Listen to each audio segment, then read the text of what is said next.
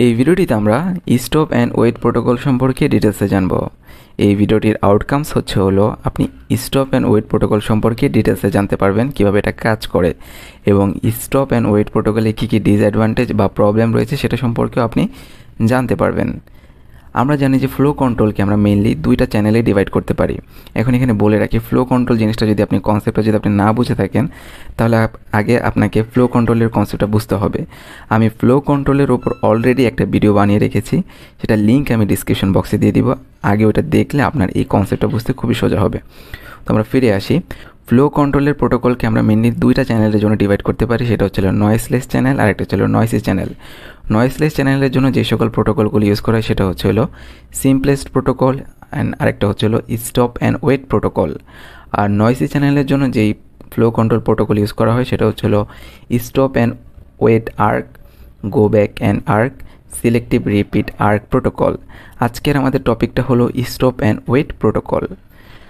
Stop and wait protocol হচ্ছিল data link লেয়ারের একটা প্রোটোকল, আর ডাটা লিঙ্ক লেয়ারের একটা সার্ভিস হচ্ছিল ফ্লো কন্ট্রোল। অর্থাৎ ডাটা লিঙ্ক লেয়ার আমাদের সেন্ডার এবং রিসিভারের মধ্যে যে ডাটা ট্রান্সমিশন হয় সেটার মধ্যে ফ্লো কন্ট্রোল করতে হেল্প করে, এবং এই ডাটা লিঙ্ক লেয়ারে আমরা স্টপ অ্যান্ড ওয়েট প্রোটোকল চাইলে ইউজ করতে পারি, কারণ ফ্লো কন্ট্রোলের একটা প্রোটোকল হচ্ছে স্টপ অ্যান্ড ওয়েট প্রোটোকল। এটা আমরা নয়েসলেস চ্যানেলের ক্ষেত্রে ইউজ করে থাকি। নয়েসলেস চ্যানেলের জন্য আপনি stop and wait protocol use করতে পারবেন না।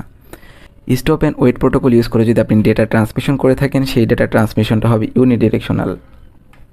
এখানে ইউনিডিরেকশনাল বলতে কী বোঝানো হয়? এখানে ইউনিডিরেকশনাল বলতে বোঝানো হয় যে সেন্ডার বা রিসিভার একই সাথে দুইটা কাজ করতে পারবে না। সেন্ডার একই সাথে রিসিভ বা সেন্ড এই কাজটা করতে পারবে না। তাকে হয়তো সেন্ড করতে হবে ডেটাটা, অথবা রিসিভ করতে হবে। সিমিলারভাবে রিসিভার যে ডিভাইসটা থাকে সেও একই সাথে দুইটা কাজ করতে পারবে না। সে একই সাথে রিসিভ এবং সেন্ড দুইটা কাজ একই সাথে করতে পারবে না। রিসিভারকে হয়তো আগে সেন্ড করতে হবে অথবা রিসিভ করতে হবে। যেহেতু একই সাথে দুইটা কাজ সেন্ড এবং রিসিভ করা যায় না, একটা একটা করে করতে হয়, তাই এখানে এই প্রোটোকলটা ইউজ করে যে ট্রান্সমিশন হয় সেটাকে ইউনিডিরেকশনাল ডেটা ট্রান্সমিশন বলা হয়। এবং এই প্রোটোকল ইউজ করলে আপনি কোনো ইরর কন্ট্রোল ফ্যাসিলিটি পাবেন না। স্টপ অ্যান্ড ওয়েট প্রোটোকলের যে রুলসটা রয়েছে সেটা খুবই স্ট্রেট ফরওয়ার্ড, এবং সেটা একটা রুলসই ফলো করে, এবং খুবই সিম্পল একটা রুলস। সেটা হচ্ছিল after transmitting one frame the sender waits for an acknowledgement before transmitting the next frame. তো এখানে বলতেছে যে কি, যে সেন্ডার থাকবে সে ডাটাগুলো কাকে পাঠাবে? রিসিভারকে পাঠাবে, এবং সে রিসিভারকে চাইলে একই সাথে তার সবগুলো ডেটা পাঠাতে পারবে না। সেন্ডারের কাছে যে ডেটাগুলো আছে সেগুলি ফ্রেম আকারে থাকে। সাপোজ এখানে অনেকগুলো ফ্রেম আছে, তো সেন্ডার কি করবে?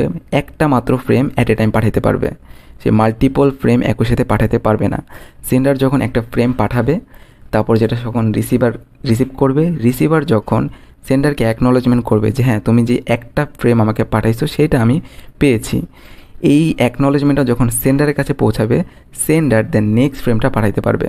তো কনসেপ্টটা কিন্তু খুবই সিম্পল, যে অ্যাট এ টাইম আপনি ডবল ফ্রেম পাঠাইতে পারবেন না, একটা ফ্রেম পাঠাইতে হবে, এবং সেন্ডার যখন আবার অ্যাকনোলেজমেন্ট পাবে রিসিভারের থেকে যে ডাটাটা রিসিভারের কাছে পৌঁছে গেছে, তখন নেক্সট ফ্রেমটা ট্রান্সমিট করতে পারবে। তো আমরা অ্যানিমেশনের মাধ্যমেও দেখব যেটা কীভাবে কাজ করে। তো প্রিমিটিভস of stop and wait protocol. তো সেন্ডার সাইড এবং রিসিভার সাইড আমরা দুইটা করে রুলস সেট করতে পারি। সেন্ডারের ক্ষেত্রে দুইটা রুলস হলো ফার্স্ট রুল, যে সে অ্যাট এ টাইম একটা করে ডাটা প্যাকেট সেন্ড করতে পারবে। সেকেন্ড যে রুলসটা সেটা হলো send the next packet only after receiving acknowledgement of the previous. অর্থাৎ রিসিভার কখন নেক্সট প্যাকেটটা পাঠাবে? সে অলরেডি যে একটা প্যাকেট রিসিভারকে পাঠাইছে, সেইটার অ্যাকনোলেজমেন্ট যখন সেন্ডারের কাছে এসে পৌঁছাবে, তখনই সে নেক্সট ফ্রেমটা ট্রান্সমিট করতে পারবে। সিমিলারভাবে রিসিভার সাইডে দুটো রুলস যে রিসিভার সাইডে রিসিভার কী করবে? যে ডাটাটা সেন্ডার থেকে সে পেয়েছে সেটাকে সে কনজিউম করবে। কনজিউম করার পরে সে সেন্ডারকে অ্যাকনোলেজমেন্ট করবে যে হ্যাঁ তোমার একটা যে ফ্রেম আমাকে পাঠাইছো সেটা আমার কাছে এসে পৌঁছাইছে। এই অ্যাকনোলেজমেন্টটা সেন্ডারকে তাকে পৌঁছায় দিতে হবে। তো এখন আমরা একটু অ্যানিমেশনের মাধ্যমে বোঝার ট্রাই করি যে স্টপ অ্যান্ড ওয়েট প্রোটোকল কীভাবে কাজ করে। মনে করেন আপনার কাছে তিনটা মনে করেন, তো এখানে আমরা দেখতে পারতেছি যে আমাদের একজন সেন্ডার রয়েছে এবং একজন রিসিভার রয়েছে, এবং সেন্ডার চাচ্ছে যে কি রিসিভারকে 3টা ডেটা প্যাকেট পাঠাবে। তো 3টা ডেটা প্যাকেট কিন্তু সে চাইলেও ডিরেক্টলি পাঠাতে পারবে না, তাকে প্রথমে ফার্স্ট একটা মাত্র ডেটা প্যাকেট পাঠাইতে হবে। তো এখানে কী করলো? সে একটা ডেটা প্যাকেট রিসিভারকে পাঠাইলো এবং সেটা রিসিভারের কাছে রিসিভ হলো। এখন রিসিভারের কাজ কি? রিসিভারের কাজ হচ্ছে হলো অ্যাকনোলেজমেন্ট পাঠানো। তো সেন্ডার কিন্তু এখন চাইলেও রিসিভারকে আরও ডাটা পাঠাতে পারবে না, কারণ সে এখনও অ্যাকনোলেজমেন্ট পায়নি। তো রিসিভার এখন কি করবে, সেন্ডারকে অ্যাকনোলেজমেন্ট করবে, হ্যাঁ আমি তোমার ডাটা প্যাকেট যেটা পাঠিয়েছো সেটার পেয়েছি। তো যেহেতু এখন সেন্ডার অ্যাকনোলেজমেন্ট পেয়ে গেছে, সে তার নেক্সট ডাটা প্যাকেটটা কী করবে, সেন্ড করবে। সিমিলারভাবে সেটা রিসিভারের কাছে অ্যাকসেপ্ট হবে, সে অ্যাকনোলেজমেন্ট পাঠাবে, তারপরে সেন্ডার তার লাস্ট যে প্যাকেটটা রয়েছে সেটা সেন্ড করবে এবং রিসিভার আবার অ্যাকনোলেজমেন্ট করে জানিয়ে দেবে যে হ্যাঁ তোমার সবগুলো ডেটা প্যাকেট আমার কাছে চলে এসেছে। তো স্টপ অ্যান্ড ওয়েট প্রোটোকল কিন্তু খুবই সিম্পল, যে অ্যাট এ টাইম একটা করে ডাটা প্যাকেট পাঠাবে এবং অ্যাকনোলেজমেন্টের জন্য ওয়েট করবে, করার পরে নেক্সট ডাটা ফ্রেমটা সেন্ড করবে। ওকে, কিন্তু এখন এই stop and wait protocol use করলে অনেকগুলো প্রবলেম আমরা ফেস করি। মেনলি আমরা 3টা প্রবলেম ফেস করি, প্রত্যেকটা প্রবলেম আমরা পিকচারের মাধ্যমে বোঝার ট্রাই করব। যে ফার্স্ট প্রবলেমটা হচ্ছিল যে problems due to data loss. এখানে সেন্ডারকে দেখতে পারতেছে না, রিসিভারকে দেখতে পারতেছে না। এখন সেন্ডার তার প্রথম প্যাকেটটা সেন্ড করলো, এখন কোনো কারণে যদি মাঝ রাস্তায় এই ডেটা প্যাকেটটা যদি লস্ট হয়ে যায়, সেটা কিন্তু কখনোই রিসিভারের কাছে পৌঁছালো না। সেন্ডারের কাছে কিন্তু এখনও অনেক ডাটা পড়ে রয়েছে। তো সেন্ডার কিন্তু চাইলেই সেই ডাটাগুলো এখনও সেন্ড করতে পারবে না, যতক্ষণ না পর্যন্ত রিসিভার থেকে প্রিভিয়াস এই ডেটাটার অ্যাকনোলেজমেন্ট এসে পৌঁছাবে সেন্ডারের কাছে, ততক্ষণ পর্যন্ত সেন্ডার কিন্তু চাইলেও ডেটা প্যাকেট সেন্ড করতে পারবে না। কিন্তু আমাদের যে প্রিভিয়াস ডেটাটা ছিল সেটা কিন্তু লস্ট হয়ে গিয়েছে, যার কারণে সমস্যাটা কী হয়েছে সেটা রিসিভারের কাছে কি এখনও গিয়ে পৌঁছায়নি। তো রিসিভার কী করবে, সেন্ডারের থেকে ডাটা পাওয়ার জন্য ইনফাইনাইট টাইম পর্যন্ত ওয়েট করবে। এখানে ইনফাইনাইট বললে ভুল হবে, একটা র্যান্ডম অ্যামাউন্ট অফ টাইম তারা ওয়েট করে থাকে। তো রিসিভার এখানে কী করবে, যেহেতু ডেটা এখনও পায়নি তাই random amount of time wait করবে। এখন রিসিভার তো যেহেতু কোনো ডাটা পায়নি, সুতরাং সে কোনো অ্যাকনোলেজমেন্টও সেন্ডারকে দিতে পারতেছে না যে আমি তোমার ডাটাটা পাইছি। সেন্ডার তো মনে করতেছে যে কি ডাটাটা রিসিভারের কাছে পৌঁছাইছে, কিন্তু রিসিভার কি এখনও তাকে অ্যাকনোলেজমেন্ট করেনি। যেহেতু সেন্ডার রিসিভার থেকে কোনো অ্যাকনোলেজমেন্ট এখনও পায়নি, সে তার নেক্সট ফ্রেম বা ডাটাগুলো সেন্ড করতে পারবে না। তাকেও কি একটা র্যান্ডম অ্যামাউন্ট বা infinite amount of time wait করতে হবে অ্যাকনোলেজমেন্টের জন্য। তো এই প্রবলেমটা কি, sender waits for acknowledgement for an infinite amount of time, receiver waits for data for an infinite amount of time। কখন, যখন আমাদের ডেটা প্যাকেটটা লস্ট হয়ে যায়। নেক্সট আমাদের যে প্রবলেমটা হয় স্টপ অ্যান্ড ওয়েট প্রোটোকলে, সেটা হচ্ছিল যে problems due to lost acknowledgement. Similar scenario রিসিভারের ক্ষেত্রে হতে পারে, লাইক সেন্ডার ডাটাটা পাঠাইলো, রিসিভার সেটা রিসিভও করলো, কিন্তু রিসিভার যে অ্যাকনোলেজমেন্টটা পাঠানোর কথা ছিল সেন্ডারকে, সেটা মাঝ রাস্তায় এসে লস্ট হয়ে গেল। এখন রিসিভার সেটা জানে না ফার্স্ট অফ অল। তো এই ক্ষেত্রে কি সেন্ডার কি করবে, এই অ্যাকনোলেজমেন্টের জন্য আবার random amount of time wait করবে, যতক্ষণ না পর্যন্ত রিসিভার থেকে এই অ্যাকনোলেজমেন্টটা আসতেছে প্রিভিয়াস ডেটাটার, ততক্ষণ পর্যন্ত সে কিন্তু আর নেক্সট ফ্রেমগুলো পাঠাইতে পারবে না। তো এখানে তাকে র্যান্ডম অ্যামাউন্ট অফ টাইমও ওয়েট করতে হয়। যদি মাঝ রাস্তায় আমাদের অ্যাকনোলেজমেন্ট প্যাকেটটা হারিয়ে যায় বা লস্ট হয়ে যায়, তাহলে আমাদের নেক্সট যে প্রবলেমটা সেটা ছিল problems due to lost acknowledgement, sender waits for an infinite amount of time for acknowledgement. Third এবং লাস্ট যে প্রবলেমটা হচ্ছিল সেটা ছিল problems due to delayed acknowledgement or data.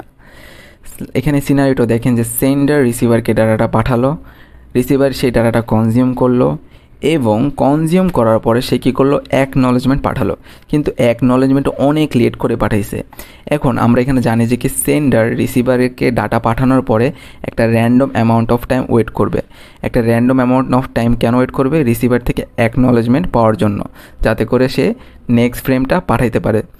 তো একটা random amount of time wait করার পর যদি অ্যাকনোলেজমেন্ট সে না পায়, সে কিন্তু অন্য কারোর সাথে কমিউনিকেশন স্টার্ট করে দিবে। যেহেতু একটা random amount of time say wait করেছে, অ্যাকনোলেজমেন্ট রিসিভার থেকে সে পায়নি, তাই সে মনে করেন অন্য আরেকজনের সাথে কমিউনিকেশন স্টার্ট করে দিয়েছে। কিন্তু রিসিভার তো তার অ্যাকনোলেজমেন্ট প্যাকেটটা একটু দেরি করে পাঠাইছে, কিন্তু সেটা তো এক সময় না এক সময় যে সেন্ডারের কাছে রিসিভ হবে। তো সেটা সেন্ডারের কাছে গিয়ে রিসিভ হলো, বাট এখানে সমস্যাটা হচ্ছিল সেন্ডার আর বুঝবে না যে এটা তার এই ডাটার অ্যাকনোলেজমেন্ট। সে মনে করবে যে সে অলরেডি এখন যার সাথে কমিউনিকেশন স্টার্ট করে দিয়েছে তার থেকে অ্যাকনোলেজমেন্ট এসেছে। তো এখানে একটা কনফিউশনের ক্রিয়েট হবে।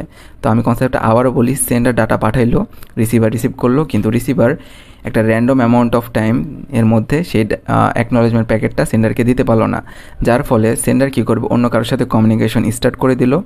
তো অন্য কারোর সাথে কমিউনিকেশন করলে সে এখন যতগুলো অ্যাকনোলেজমেন্ট প্যাকেট পাবে সে মনে করবে যে কি ওই নতুন যে রিসিভার আছে তার থেকে আসতেছে। ওকে, তো এখন রিসিভার যেই অ্যাকনোলেজমেন্ট পাঠালো সেটা র্যান্ডম অ্যামাউন্ট অফ টাইমের পরে গিয়ে পৌঁছালো, তাহলে সে আর বুঝবে না যে কি এটা প্রিভিয়াস যে আমার রিসিভারের সাথে আমার কানেকশন ছিল তার থেকে আসছে। সে মনে করবে যে নতুন যে রিসিভার আছে তার থেকে আমার এই অ্যাকনোলেজমেন্টটা আসছে, সুতরাং সে যে ডাটা প্যাকেটগুলি পাঠাবে সেটা কিন্তু নতুন যে রিসিভার আছে তাকে পাঠিয়ে দিবে। তো এই ক্ষেত্রে কিন্তু একটা মিসকমিউনিকেশন হতে পারে। তো লাস্ট প্রবলেমটা হচ্ছিল problems due to delayed acknowledgement or data after time out on sender side. A delayed acknowledgement might be wrongly considered as acknowledgement of some other data packets. তো এই প্রবলেমগুলোকে সলভ করার জন্য আমরা basically stop and wait arc protocol use করে থাকি। তো next ভিডিওটিতে আমরা stop and wait arc protocol সম্পর্কে ডিটেলসে জানবো। তো আশা করি ভিডিওটি বুঝতে পেরেছেন, ভিডিওর টপিকটা কনসেপ্ট আপনাদের ক্লিয়ার হয়েছে। যদি ভিডিওটি ইউজফুল এবং ইনফরমেটিভ মনে হয় তাহলে আমার চ্যানেলটি সাবস্ক্রাইব করার অনুরোধ রইল। Thank you.